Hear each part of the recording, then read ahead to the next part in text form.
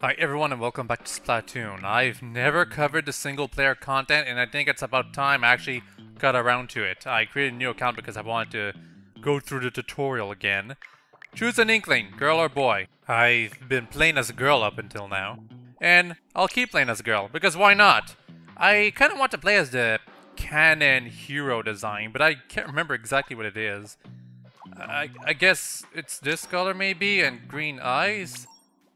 Maybe? Something like that. Whatever. Doesn't really matter. We can always change the look of the Inkling later on. However, yeah. Hey, you! Yeah, you! Want to be the freshest squid on the block? We'll teach you some funky fresh moves on the way to Inkopolis. Press to shoot tank with ZR. Pop the balloons. Pop the balloons. Move with the left control stick. Do you think people who play a video game for the first time will know what they mean with L control stick? Do you think they'll realize it means left control stick? I'm not sure they will.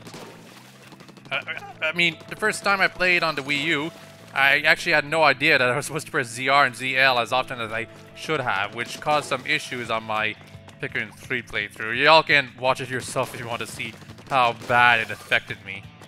I'll reset the camera at Y. It's actually pretty important because hold the gamepad in a comfy position, then press Y. You'll have to do that repeatedly if you want to be MLG. Also, ZL to squid form. Did the tutorial tell me that yet? I don't think it did. Okay, you told me right here. Good. I can keep doing it. Don't be fooled, tutorial guy. I'm certainly not MLG already. Then again, some people still don't believe that you're MLG, even if you reach S+. You have to be S plus 99 to truly be pro. Except when you aren't, then you have to be S plus 99 consecutively for 10 matches or something. Speaking of 10 matches, it took me 10 consecutive victories to actually reach S+. I still can't believe that.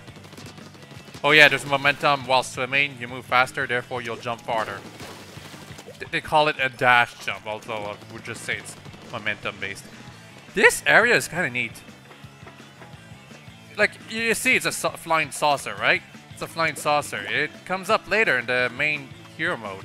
Although, I suppose the saucer is not this big in the actual story mode. Enemy ink is evil. It'll get stuck in ink, it's not my color, and I can only move very slowly. In multiplayer, it feels I move even slower than this. Anyway, you cannot get splatted while in enemy ink, fortunately. Then you can just walk around it, honestly. Oh, and throw bombs. I actually never did that. Yay! Damn it. Climb up. We're almost in Inkopolis. Yeah, look, nice detail right here with the Squid Sisters. Anyway, let's go to Inkopolis.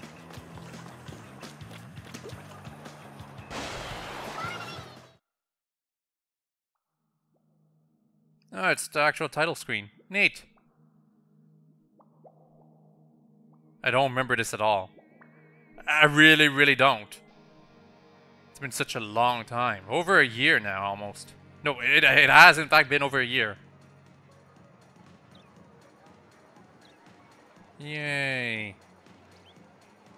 Yeah.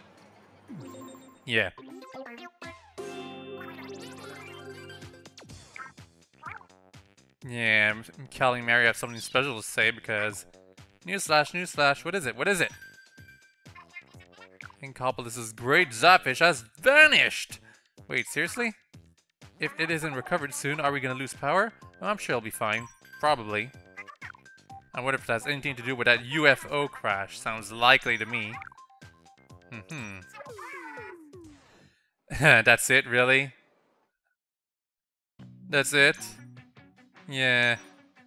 I'm pretty sure they used to say, how are we gonna do Splatfest if we don't have power, or something like that.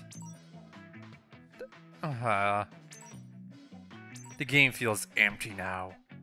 What a shame. What a shame indeed. Actually, when I will eventually do multiplayer battles with this account, I'll be using blasters as soon as I can. Because blasters are... Oh yeah, this guy. Blasters are the only type of weapon I haven't done a tip video for, and I want to, at the very least, if I have to, end the tip series with me covering at least every type of weapon. You know? Anyway, you do need a Nintendo ID to be able to play online battles, right? That's what I assume. If I don't, I actually won't bother making another Nintendo ID with this new account.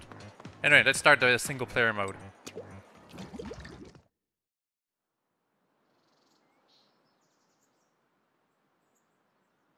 Hi. The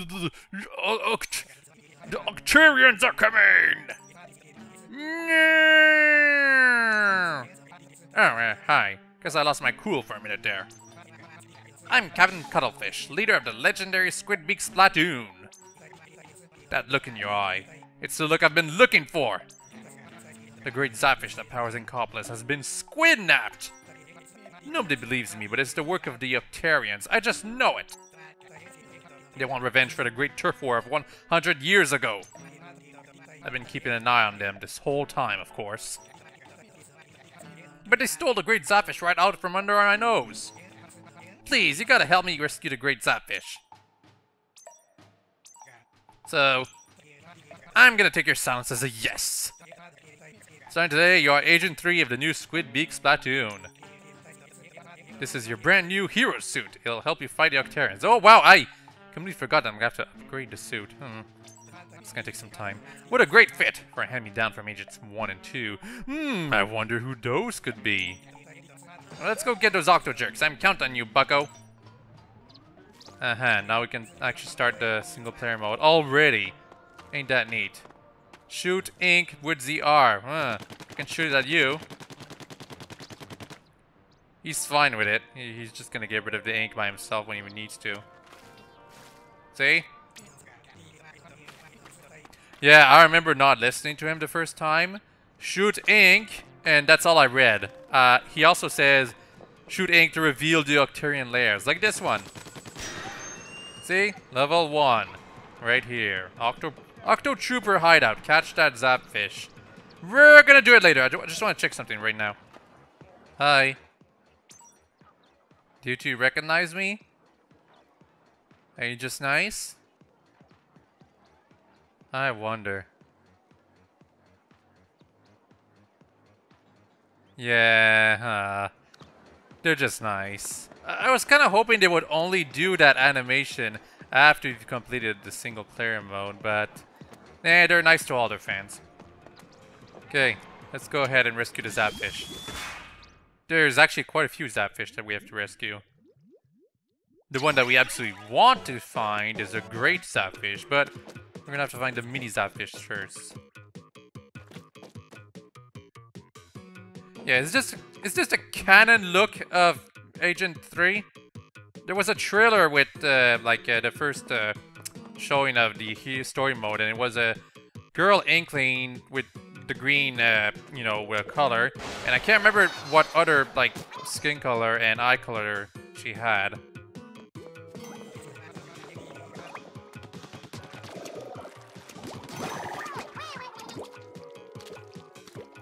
Hey. What? I know it's a destructible, but I should be able to swim up this thing. Hopefully in Splatoon 2 you'll be able to swim up everything that's covered in ink. Also, maybe the Octolings will be playable.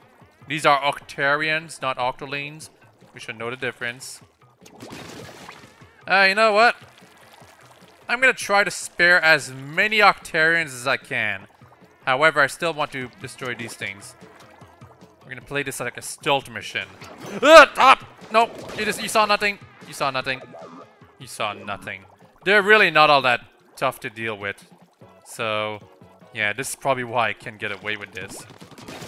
Because dealing with the Octarians, stealthing around them, not hard at all. You also get tons of checkpoints. Unfortunately, some enemies I will have to destroy because they have keys, or the next checkpoint is not gonna activate until I destroy them. Or rather, kill them, I should say. These eggs / orbs, you want to collect them if you want to be able to upgrade your suit or weapons, everything really. Can I throw bombs? Yes, I can. So yeah, nothing here until... Yeah, I had to kill that one, unfortunately. Can do some more stealthing around, though. Collecting all the eggs. I'll kill as little Octarians as I can. Don't want to blow my cover. Come on. Oh wait, this one is the one with the key hidden in one of the crates, right? Yeah. You'd think these Octarians would pay more attention to, like, the green ink all around their own ink, but nope, they don't. Maybe in Splatoon 2 they'll be smarter. Assuming they appear in Splatoon 2 at all. They probably will. I expect lots of reused resources for sequels. Any sequel. And I think I actually do have to defeat them. Okay, that's 1, 2, 3, yeah. Come on, Nintendo. In the sequel, I better be able to just stealth around all of these jerks. Because they are partially jerks, even though they have their own lives. Oh, I remember this. I was actually stuck here for quite a while. You just throw a bomb over here, then attack it from behind. That's all you gotta do.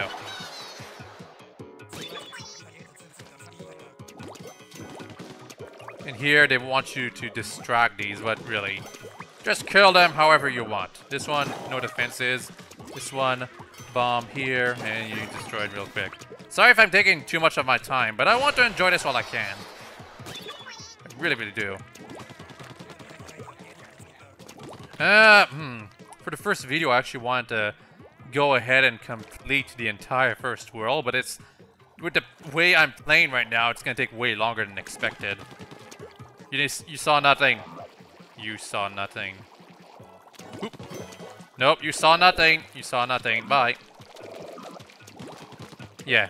So there's some scrolls around this story mode. You want to collect them because they give you tidbits of the story.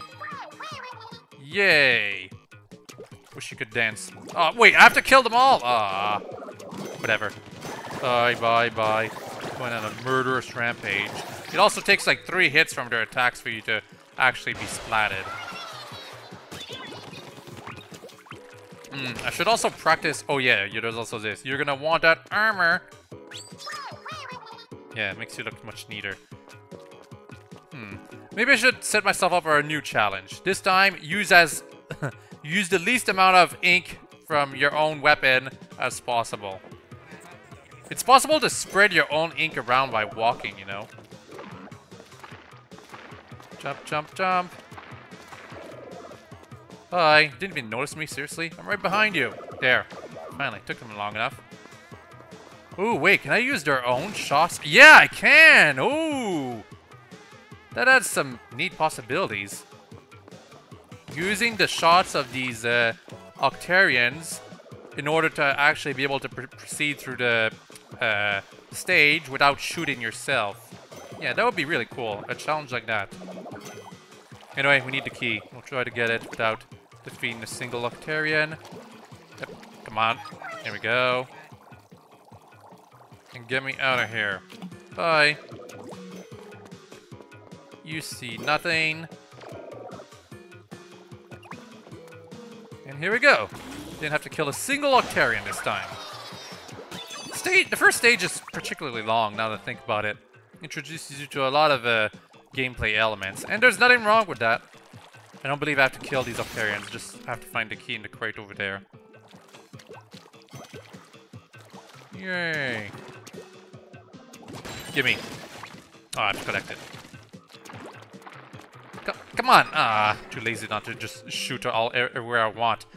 But I'm just trying to challenge myself because I could complete this in like a minute or so if I really, really wanted to. Now, there's a trap once you go to that locked door all the way over there, unfortunately.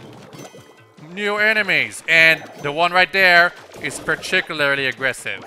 Fortunately, I could just ignore it, so it's okay. These look like the Rainmaker's shield, but unlike the Rainmaker's shield, you can blow it up instantly using a grenade. Catch that Zapfish. Yep, and you get a bonus for ending with armor and special. There was no special to collect, unfortunately, in this first stage, but there was armor.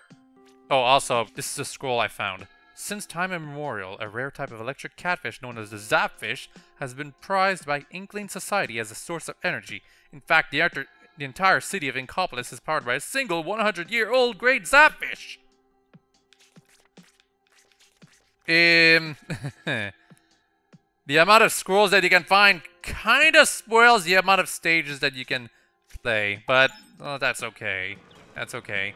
Well, I was gonna complete the first role in this video, but we're gonna keep him short. Next video, I'm gonna go ahead and complete, at the very least, these 2 stages, and maybe the boss as well. Also, as a last tidbit, here's where you can upgrade or unlock stuff. Unfortunately, I cannot afford anything right now, so that'll be for another video. Hope you've all enjoyed this one so far, and hope you all have a nice day. Bye-bye!